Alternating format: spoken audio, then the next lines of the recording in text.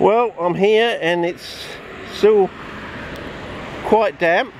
Whoa! Almost fell over there. Sorry. Jeez, did I ever? Blimey. Didn't wipe out any plants, but there's a glid there. Not a bad size for this area because they did seem to start late. But yeah, I can't see any pygmies at the moment. I mean, as I said, the date we're looking for is the 29th of October. And we've just gone past we're on the 7th of September today. So we've got between now and the 29th of October to get back to where we were last year, hopefully, when there was 80 to 120,000 plants here, estimated, of Drosophila pygmy, and I can't see one. So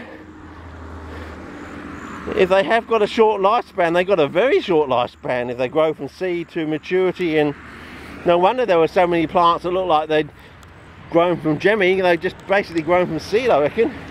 But I can't see not a single one. Well, I've got pretty keen eyes, I would think, but yeah, I can't see a single. Can I see any? Oh, there's one Germany there, another one there, tiny. So yeah, it must be true. Yep, there. Another one there, another one. So it must be true. They all grow from seed and they grow in a very short time frame. So yeah, I think we've been through this. I'll go out and walk along the roadside for you, hopefully without killing myself. So the way the country's going, it's probably, it might be wiser to do that.